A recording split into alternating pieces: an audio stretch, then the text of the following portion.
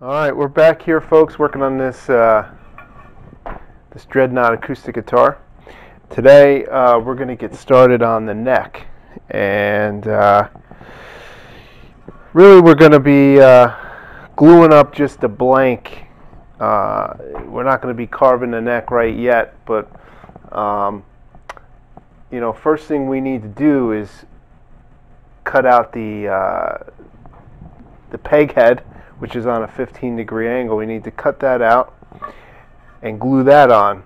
And the way I've been doing these necks is I do it as a stacked neck. So I'll cut the headstock off at the right angle, and then I will cut down the part of the neck that attaches to the body. We'll glue on a few blocks and create a stacked neck. And then from there, once that's all glued up in its rough form, then we'll start shaping it with rasps and files and sanding machines and all that good stuff. So now the neck stock, it comes in mahogany. It comes milled up pretty well. It's still rough lumber that we have to surface the top and bottom, but it's a 3-inch by 1-inch piece of mahogany that's about 30 inches long, and this should be plenty of stock to make the neck up. In this particular guitar, we're just doing a bolt-on neck when I'm not doing a dovetail, so there's a couple inches less material needed for that. But let's get started planing this down. I'm going to use my joiner to joint the top and bottom surfaces, and I'm not really concerned about the sides being perfectly parallel because a lot of that material is just going to get removed anyways. But we'll start bringing this over to the joiner, and we will joint both sides, and then I will show you how we actually are going to lay out the cuts we're going to be making for the peg head.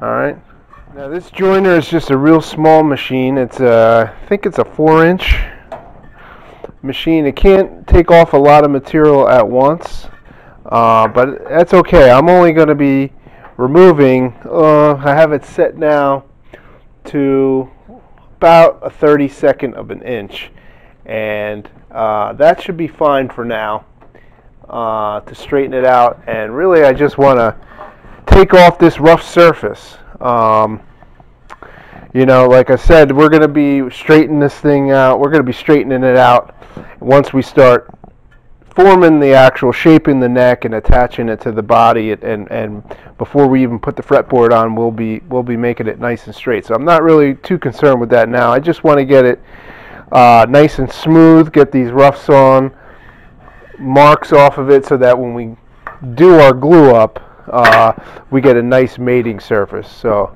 this throws a lot of dust, so I'm going to turn on the dust collection and get this thing formed up.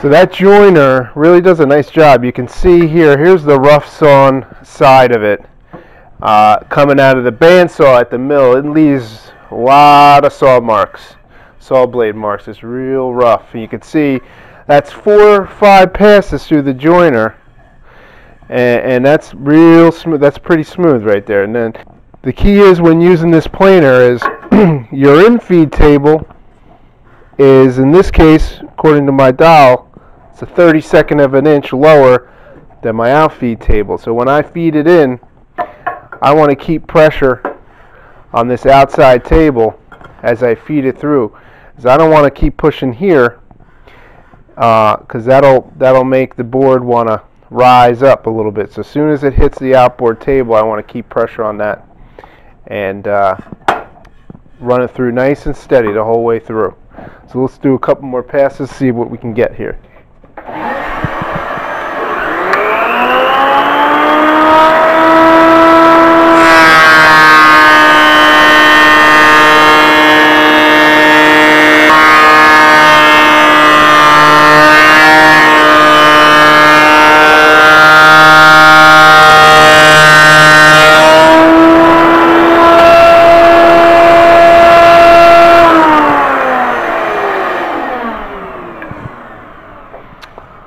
Alright, that's pretty well jointed on both sides. There's some imperfections there, but that's okay. We're going to clean that up once we start moving along with forming this neck, and that'll go away. So let's go and lay out these lines here for the neck, for the head, the peg head, and the other cuts we'll have to make. Let's get that laid out. So the angle that we are concerned with here is the angle between the neck itself and this peg head. So if you put the straight edge here on the bottom of the peg head and then a straight edge here, using my bevel gauge,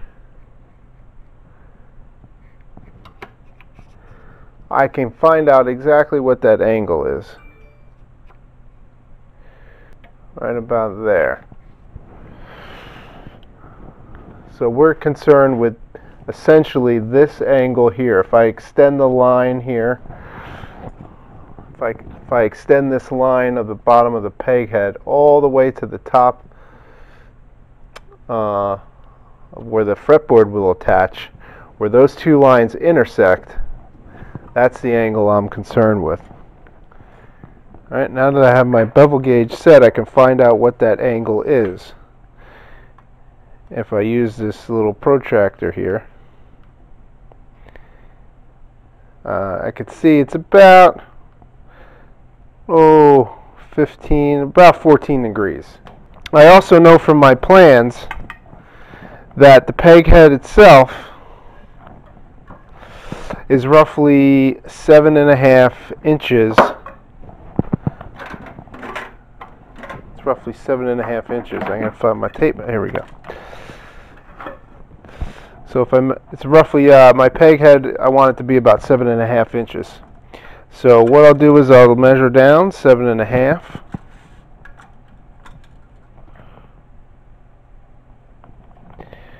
Okay, I'll draw that line.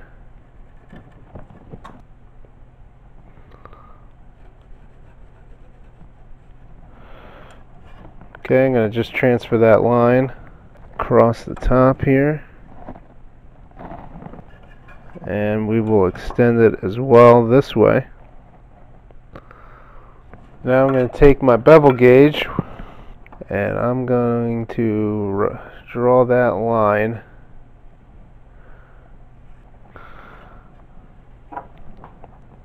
and I'm going to do the same on this side. And I'm just going to connect these now.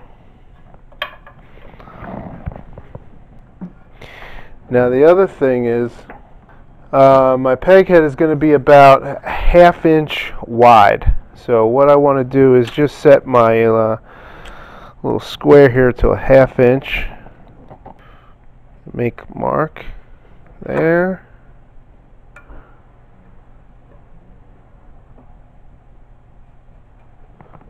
Mark there. And connect those lines. And this part's going to be waist. Alright, and we're going to do the same thing on this side.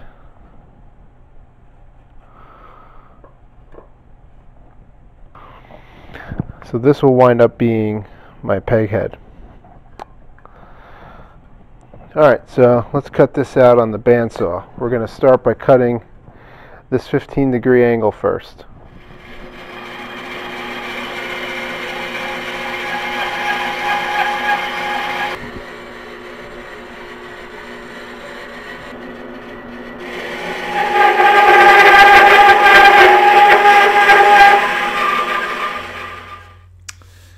Alright, so I had some audio issues at this point in the video, but what I'm doing here is I need to square up this surface that I just cut the bevel here for the peg head at 15 degrees.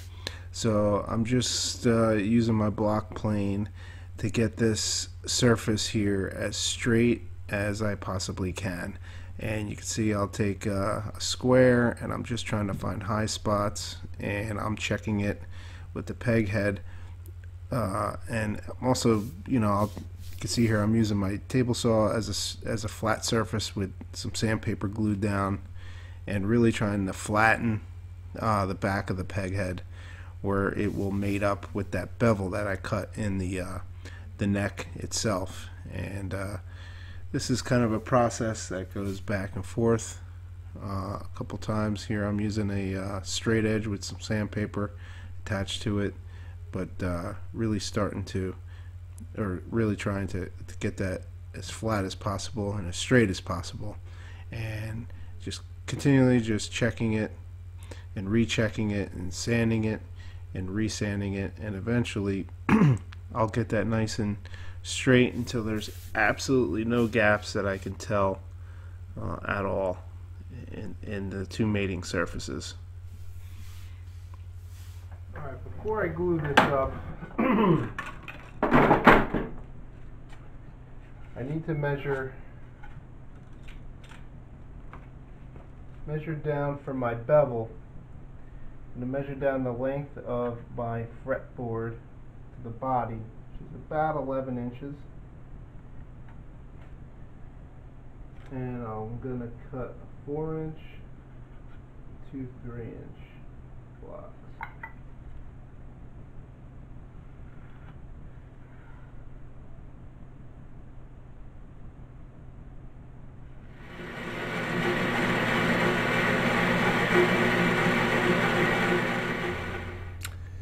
And now for the glue up.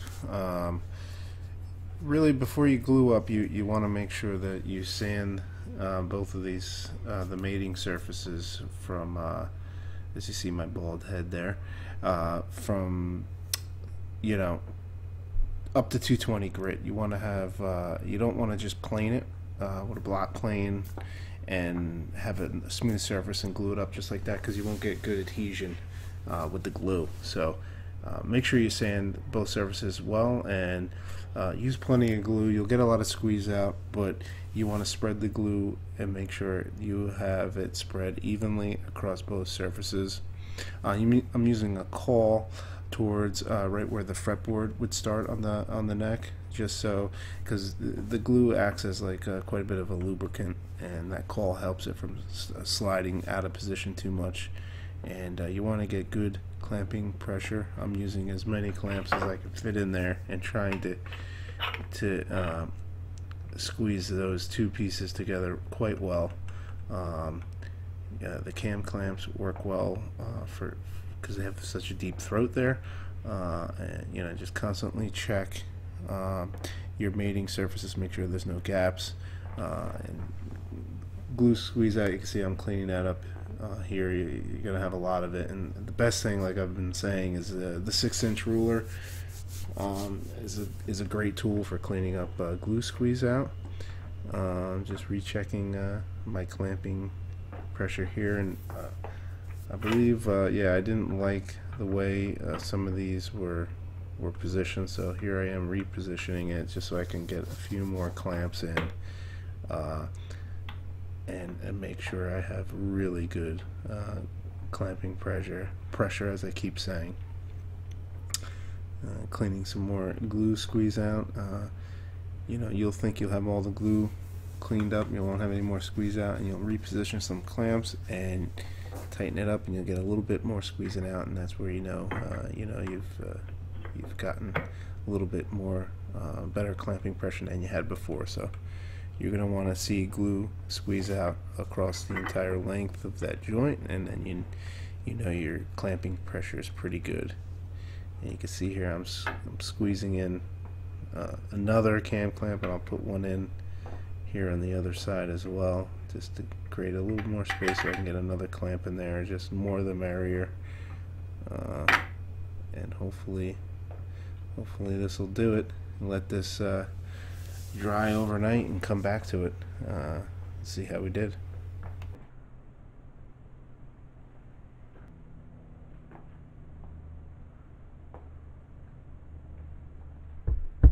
So for these blocks here, these M blocks, I guess, on the neck, I'm not sure what you would call them, but I'm just going to clean them up on the sanding station and glue them up as well.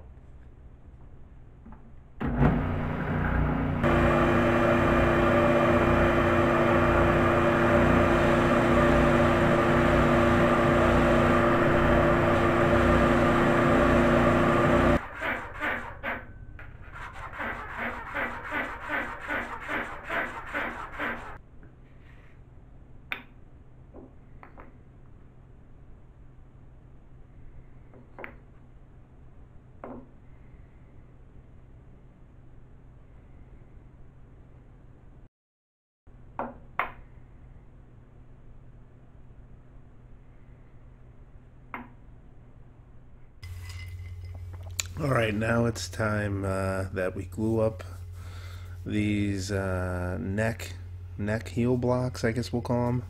And just gonna, like a normal glue up, just spread as much glue on both of the mating surfaces as possible. I actually put a little bit too much on this and I had a ton of squeeze out, but that's okay. I'd rather have more glue than less glue, and I'm just you just clean it up as you go along and it's all good. So I get about 3 clamps, maybe 4, I can't remember, but just get very good clamping pressure and make sure there are no gaps whatsoever, because that will be hard to fix. And as soon as that's glued up there, I'll set that off to the side. Alright, so I've taken the neck out of the clamps here, and I'm straightening out this joint here. I'm kind of in the way, but I'm trying to smooth and straighten out the transition. Here, we'll get a better angle here. The transition of the peg head into the where the fretboard will attach. So I'm just kind of working that joint. You know, it's kind of rough from the glue up. I mean, it was the mating surfaces between the glue joint were pretty well straightened, but this is what'll be the top part of the neck, and that really needs to be, you know, tuned up and made to be as perfect as I can get it. Alright, so after I've gotten this pretty well flattened out, I switch over to my number 5 plane and I just kind of work on straightening up the fretboard part of the neck here, where the fretboard will attach. I just try and, you know, smooth out and get it as straight as possible. I mean, I'm not really finishing it off 100%, but at this point, at this stage in the assembly, but checking it for square and using some sandpaper when needed. And once I know it's good, then we will move on to gluing on these blocks. But what I also have to do is I need to trim off these blocks and make sure that they made up to the neck just as perfect as any other glue up surface I'm doing. So I'll use sandpaper, the bandsaw, and get those mating surfaces really well mated up. And you know, you might have to use your block plane as well to flatten out that surface, and sandpaper, you know, really anything at your disposal to kind of get that surface really flat and mating up just perfect. Check it constantly with my square, making sure that I don't have to tune it up anymore, and just kind of go back and forth between the plane and some sandpaper, checking it, rechecking it, just like everything else we're doing. And also the bottom part of the neck where I'm going to glue on these blocks, I'm using my block plane here to straighten that out as well, and making sure that that's square, and that when the blocks are, you know, it's not just the blocks that I'm squaring up and planing those surfaces, but, you know, doing the neck as well. And then when it's all said and done, like I said before, 220 grit sandpaper on both sides will prep up the surface real well for the glue up part of it. And here I'm just drawing a line for where I want the edge of the block to line up, and I've got a caul there on the bottom in my clamp so that I don't mar up the surface. And I'm also going to put a caul on top of where those glue blocks are going to glue up to the neck, because just like with all the other glue ups you do, you know, the glue really acts as a lubricant, and it really starts sliding around once you start gluing it up. So putting these cauls in place just really help it from moving around. Alright, so I just start, once I know the surfaces are good, I'll just start spreading glue, clamp as usual, try and get as best clamping pressure as you can get, clean up the squeeze out. I'm not going to show all the details of this. We've seen this a million times in this video, but that's the process there for gluing on those blocks.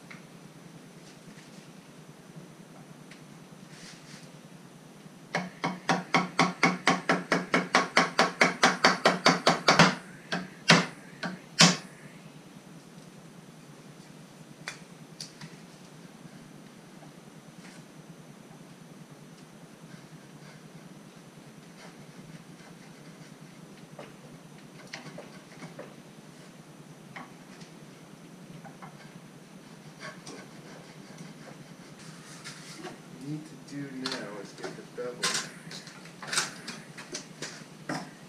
Need to get the bevel this angle right here.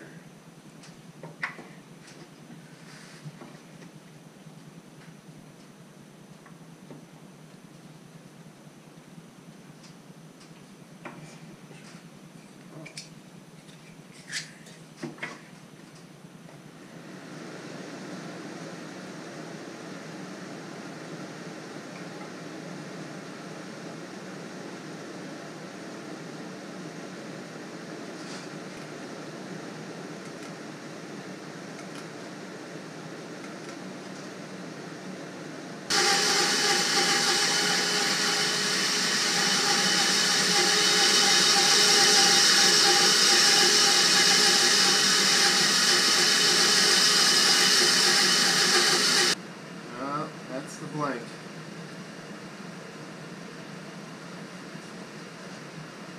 Now we have to shape it.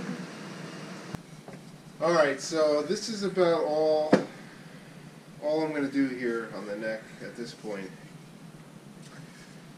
It's completely glued up, it's at the right rough dimension, and before I can work on attaching this to the body of the guitar, which you're going to do with bolts, this will be a bolt-on neck, I have to complete the body of the guitar, so I got to glue on the soundboard, do all the bracing for that. I got to do the rosette, cut the sound hole out, and glue that soundboard onto the guitar body. And at that point is when I will start working on attaching this to the body. I have to shape this to match the contour of the body. Obviously I have to shape the entire neck, glue on the pegboard, peg head, all that stuff. Shape all this into the heel, and there's a lot of work to do at that point, but that's it for now. That'll be a fun video once we get that going, and there'll be a lot more to do here in the meantime with getting the soundboard all prepped and glued on and everything like that. So appreciate everybody watching. Like, comment, and subscribe, and we'll see you all next time.